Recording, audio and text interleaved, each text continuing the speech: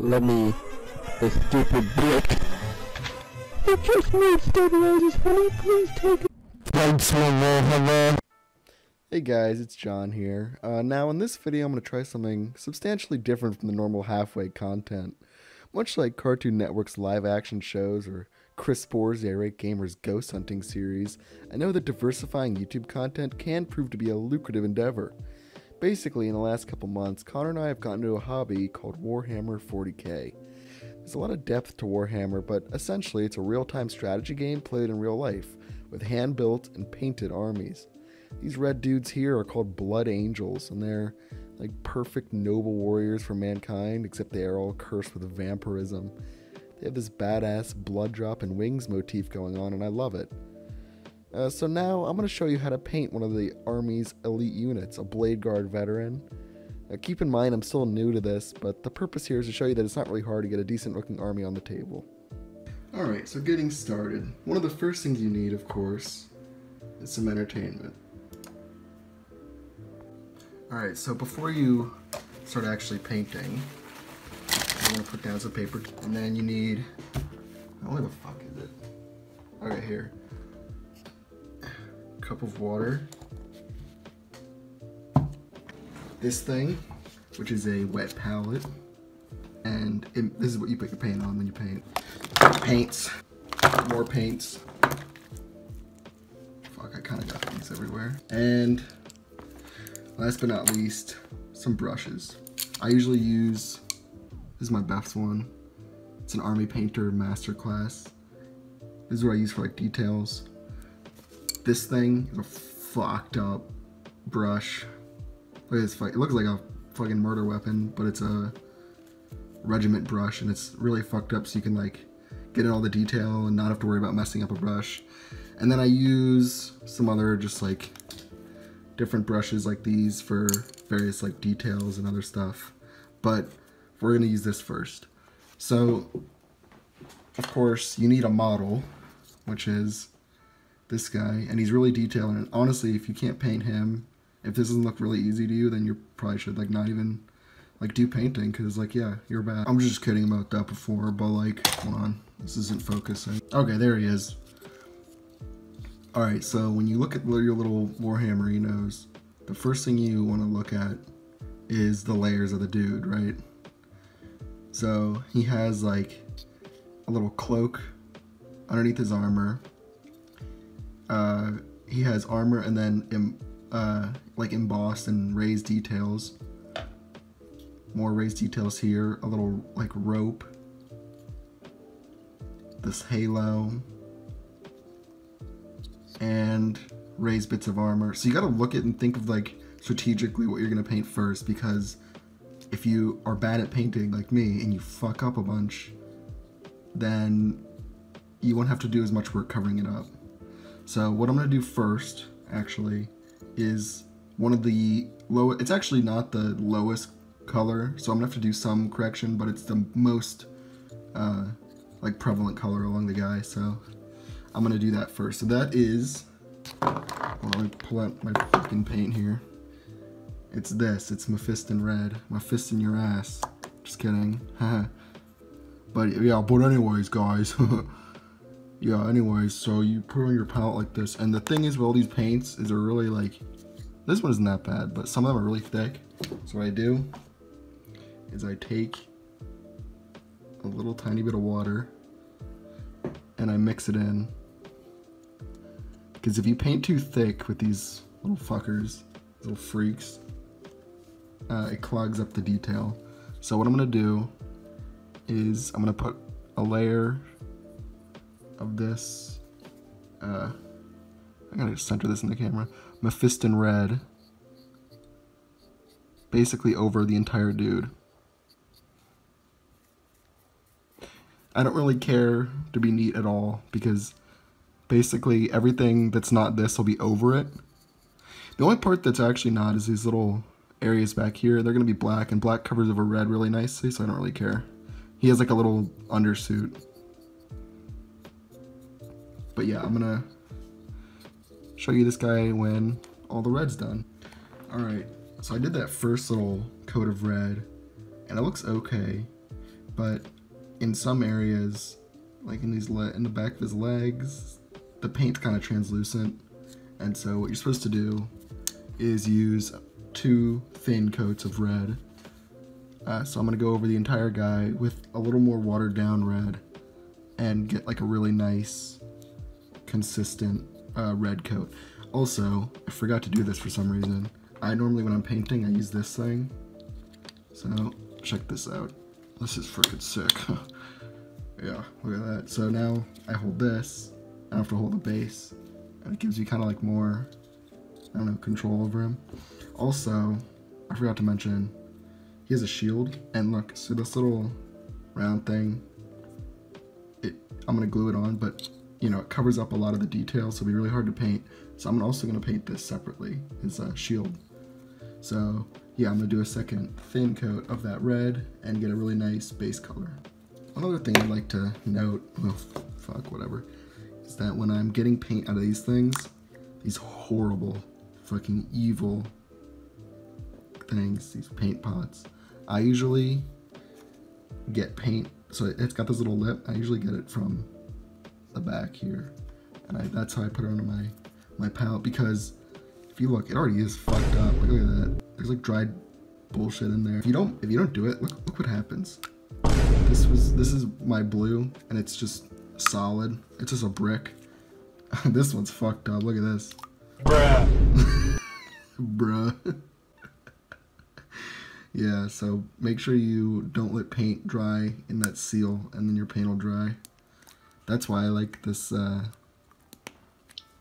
next color, which I'm going to use, and that's Vallejo black, and it comes in a nice bottle that'll never fucking dry out. So you just boom, and then look, you screw it on, and you don't waste any paint, and you don't have to spend $9 at a fucking gaming store. So now that those 2 coats are done, also some of these areas are gonna be gold, like his helmet, so I didn't bother making those nice, but it's got a really nice look. You have not seen a red that's like this fucking awesome, like, ever. So yeah, I'm basically like the best painter ever. But like, anyway, I'm gonna paint some more detailed shit, so I'm gonna stop using my fucked up Neanderthal brush. I'm gonna get, let's see, yeah, this will work. This is a Layer Games Workshop Citadel brush. So I'm gonna take some of that same black, make sure I have actually like a good point. I don't even like thin this down because I don't even care, honestly. Well, I'm gonna basically do, it's hard with the camera to be honest, but these little joints here, little joints. Yeah, and there's some up his little asshole here. Yeah, and so I'm gonna finish up all these little undersuit details. Yeah, so using that that black color, and I clean my brush off with some water, I'm gonna do a shield, and then I'm gonna do some more details on the dude. It's kind of awkward because I don't really have any way to hold it. I'm not gonna like drill a hole in it like some other tryhards on YouTube. I'm just gonna hold it. Look at this. Look at this black color. It's so good. Just goes right on there. Easy. Boom. Look at that. That's gonna need 2 coats, but look at that. Beautiful. Yeah, so I finished his little details, and I was like really messy with them because I'm retarded. But yeah, so I normally do thin coats, but the black I did one because, you know, the fucking Chad, one thick coat right here. Look at that. Yeah, but I basically have to now, I'm gonna use that same detail brush. I'm gonna take some red and then sort of cut back into the places where I spilled over and make sure that I have nice, clean, like blocked in. We're actually gonna use black again for a few more details on him. So, for example, this chest eagle. And then actually his whole cloak underneath his armor is going to also be that same color black. So the next thing, I'm going to take some of this. This is a shade. It's called Agrax Earth Shade. I'm using a sort of big brush. I load it up with this, and I'm so clumsy. I basically sort of just go crazy. I get it in all the recesses on the guy. I don't really care about being too neat here. It's more important that I get it in these little recesses. Like his knee. These little vents here. Vents. Yeah, it's like an Among Us reference for all you gamers in the audience. I know we got lots of those. But yeah, so I'm gonna just get even more of this on my brush. Make sure I get it just basically everywhere on the guy. I try not to let it pool in areas because then I get these like staining things here, and I'll have to go over those and fix them, but mostly just trying to get this shade into every single little area that can be brought out with some more detail like this. So now that that's fully shaded, you can see it pooled in some places, but I'll clean that up. You have to leave this to dry for a long time. I'd say like 30 minutes. Otherwise it'll just smear with the paint and look like fucking dog water. So yeah, just let that dry. Alright, so now you can see the shading. It gives this really cool effect where all like the little details are shaded in. And then I'm gonna take some of this red right here, and then you can see it kind of like darken some of the flat areas, which I don't want to be shaded. Well, that's a little too much on there. Oops. Well, I really put too much on there. Hold on. Alright. Oh, fuck. It's a little too watery. But basically, you want to brighten up the red with a really thin coat of red, and then avoid all the like shaded in areas like that. Alright, so now that I've cleaned them up, I also did his shoulder pads in black because I forgot how to do those. You can see he's kind of got this like cell shaded almost look, but all the little recesses are sort of shaded. And then now I'm gonna take some Retributor armor for gold. I'm gonna paint a bunch of gold details on this little cringe creature baby thing. So yeah, like I normally don't even thin this down because I like it to like cover in one coat and it doesn't really leave rough strokes. So like the rim on his shoulder pads, his helmet, and I'll show you when it's all done. Alright, next I'm gonna switch away from gold. You can see all the little gold details are colored in, including his like shoulder pads. But I also clean up the water because little gold leaves gold flakes in the water, and when I want to do something that's not metallic, I don't want it to be shimmery. So next I'm going to use this Mornfang Brown. I have a little bit already on here. And then I use this for his like belt here and his whole little holster for his pistol, and these little like pouches. That brown color like sucks. It took like multiple coats to get it to look smooth, but basically now what I'm gonna do, that gold looks really shiny and I want it to be more of like bronze. So I'm gonna take this Agrax Earthshade again. I'm gonna go over all the gold and brown again or not again, but just for the first time with this, and like make sure I really sort of dull it down with this.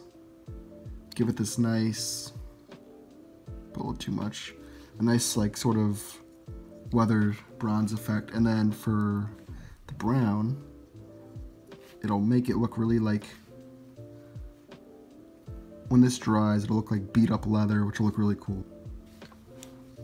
So after that, Agrax Earthshade, look at that. It's got this nice bronze sort of effect to all the gold, and it gave it some nice shading. Next, I'm going to take some lead belcher, and this is a like gunmetal.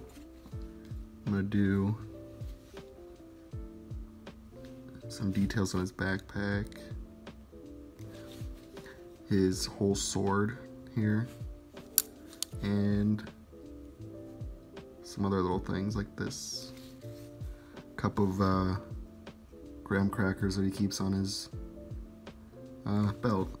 So I've got that freaking sick metal paint job on the backpack, his little like juice box holders, and like, yeah, and like broken crayon holders on his on his belt. Next, I'm gonna take some Xandri dust, and if you look, he has these little scrolls on him. These are called purity seals, and they write little poetry on them, and they're actually really proud of it. So yeah. Yeah, I'm gonna paint all these little, I think he only has one, but yeah, these purity seals on him. We'll get a nice coat of Xandri dust. And now I want to make this little tassel thing on his shoulder here white, and painting white, just like straight up white, onto this dark sort of red gold mess that I have here will never look good. So I'm going to start with, you can't read that, Celestra Gray. And this will form the base for the white that I'm going to paint later, so that it looks really like clean and good.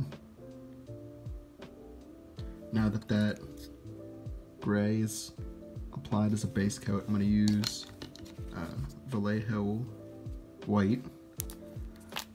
This is a nice color, much better than the Citadel one. The Citadel one's like got little chunks in it and it's gross.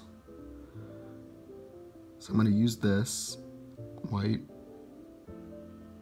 then down a little bit, and then I'm going to go back over the gray that I did very carefully to get a nice bright white color. I'm gonna do multiple coats of this, but eventually it'll look really good.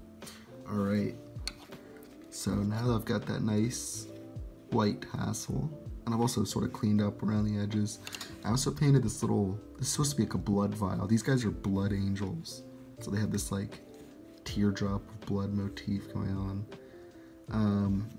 So I'm gonna maybe do like a little effect there, and then on the blood drop on his shoulder with a darker red. This is a more like burgundy.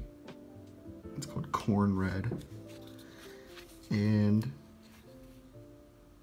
so like halfway up the vial, I'm gonna do a little, oh, you can't see it. There you go. Half up the vial, I'm doing a effect like it's filled with blood, like that. And then also this blood drop here is going to be that same blood red, along with this little tiny one here. Alright, now that I've got that blood vial and the teardrop painted, I'm going to highlight it some Evil Sun Scarlet, which is a really, almost like a mix between red and orange. It's a really bright red. I'm gonna just hit the bottom. Oop, messed up, got some on the wings, that's okay.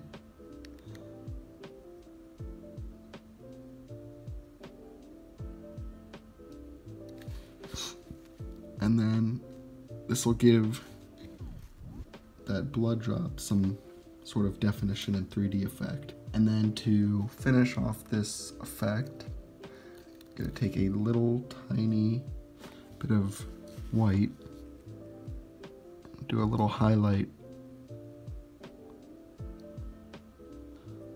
on all three of these little details. And now they look like they're sort of glossy. Next, I'm going to take some of this shade, this Null Oil. I spilled a whole bottle of this on my desk, so I have to get a new one. And I'm going to shade this rope here. I definitely want a black shade for this because anything else will stain the red, or I mean the white. And then I'm also going to shade with the Null Oil all the metal details, the stuff I did with Lead Belcher. That'll really help, especially look like back here, help these vents and exhaust ports get some nice definition. So now that Null Oil is like sort of dry, I'm actually gonna do something to tie the guy together, because if you look, most of the details are sort of done where I would need to maneuver my brush. So I'm actually gonna glue his shield on. I've painted this using the same methods that I've painted the gold and the bronze and everything else. And so now I'm gonna finish up the like edges of the shield in gold where I was holding it, and sort of clean it up a little bit. But because all the detail under it is done, now I can focus on making the shield look nice. So now that he's all put together with the shield, I'm gonna use Pink Horror for these seals, the like wax seals. I'm also gonna highlight them with a little bit of this white so that they look like a different texture than the rest of it. Alright, so now that all these little seals are done, I'm gonna hit them with some Regrex. Alright, so now on this dude, most of the base colors are done, and it's time to, so I'm gonna move the camera back a little. It's time to highlight him.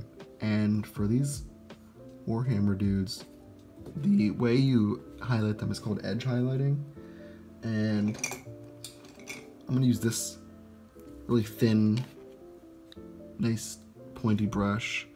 And what I'm gonna do is I'm gonna use multiple different colors to go around the edges of all the hard surfaces, because with like the distance that you're viewing a Warhammer guy, it's like from 2, maybe 3 feet away. And if you want the details to really pop and look good, a rim of a lighter color typically does that. So my first color is Evil Sun Scarlet, and I'm going to use this on the red armor.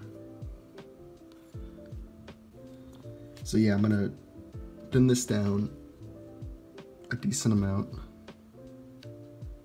Get a really thin tip on the brush, and then I'm gonna pick out a really nice easy area to do this. So look, there's a big nice hard surface on his glove. I'm gonna run the brush along these hard flat surfaces, turning the model so I can just kind of easily hit them, sort of outline that glove with this lighter color. I'm going to do that along as many of these flat surfaces as I can. Alright, so I did that first highlight, it's pretty subtle. And I also sort of did a flat highlight in some of the more large areas. And then now I'm gonna use this Fire Dragon Bright for extreme highlight.